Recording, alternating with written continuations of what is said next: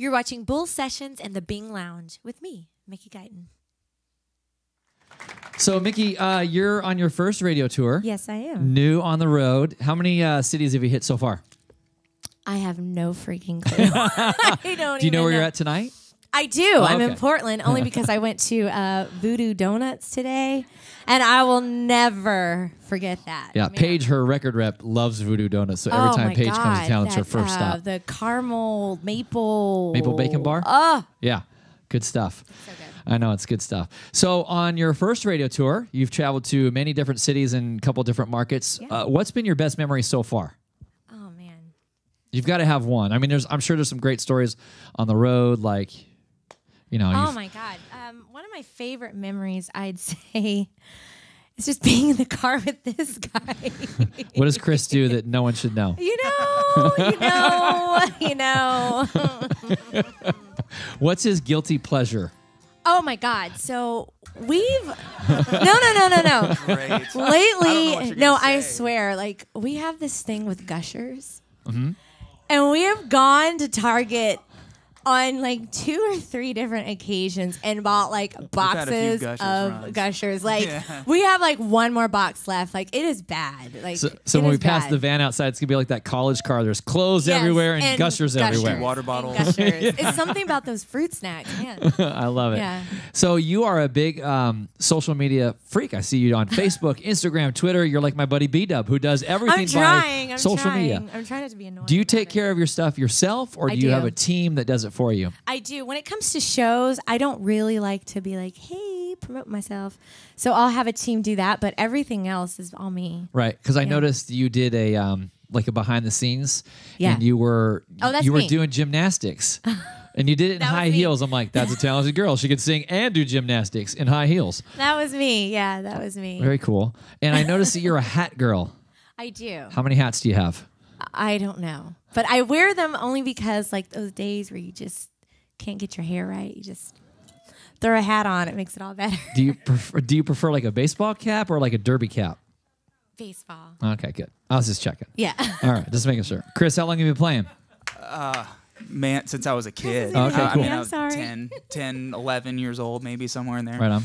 Yeah. Mickey, do your parents get a chance to check you out, come on the road with you every now and then and see? No, they don't, but they really want to. Yeah? So we can say hi to them on the Coors Country My mom. Cam? So I have a nephew that my mom watches when my brother and his wife go to school, so she can't really get away. Yeah? Tell him I said hi. I'm just kidding. I'm just kidding. Well, for those of you who don't know, you get a chance to go home tonight and look on Mickey's Facebook page. She actually had the experience of a lifetime, spent 4 days in Washington, D.C., got the chance to perform live for the First Lady and President Obama. Pretty amazing. What was that like? It was the scariest, most amazing moment of my life. Like, I went through so many obstacles just to get to the point of singing in front of them. Like, it was a 4-day process, and like I had to get over being at the White House and singing at the White House. Like, that was crazy in itself.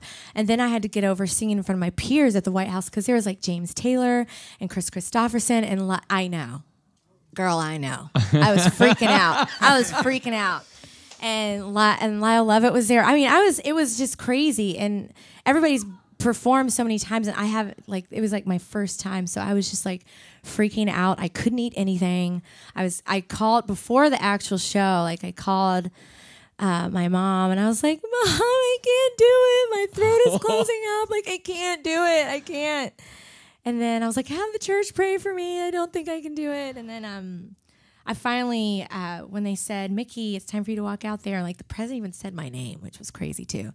But I walked out there, and I swear, like, it was like I looked around and everybody looked so nice, and then like it was like a blanket of nerves like came off of me, and then I just sang. It was cool. Wow, that's amazing. That's Very awesome. cool. Did they have to do like a CIA background check on you to make sure you're all cool? Full thing. Like, it took like an hour just to get into the White House, and then I was filming in the White House, and I got in trouble because you're not supposed to do that, but I didn't know. Hey, it's your first time. You got to do it, right? You don't know when you're coming back. They're like, ma'am. I'm like, I'm sorry.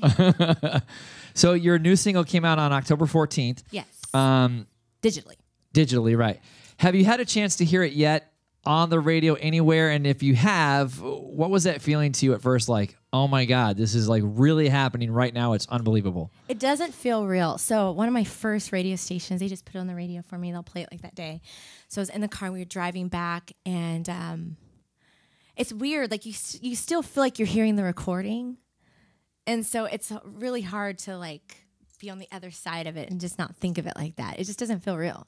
Wow. It's really, really cool. So when it reaches number 1 on the Billboard charts and you score all this money, I'll cry. What's the first big splurge you're going to buy with that $1 million paycheck?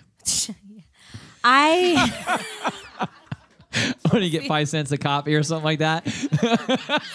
Yeah, that'll be funny. But my parents have supported me through a lot of this. And it's hard being an artist. Like, people think like you get a record deal and you've made it, and it's just not the case. And so I've had to, hit up my parents like, I need your help. And so I would get a new roof over their house. Oh, that's what I would do. Very sweet. Oh, that's got to make them proud. Yeah. Very cool. All right, well, we got time for a couple more songs. So, ladies and gentlemen, Miss Mickey Guyton. Thank you. Thank you.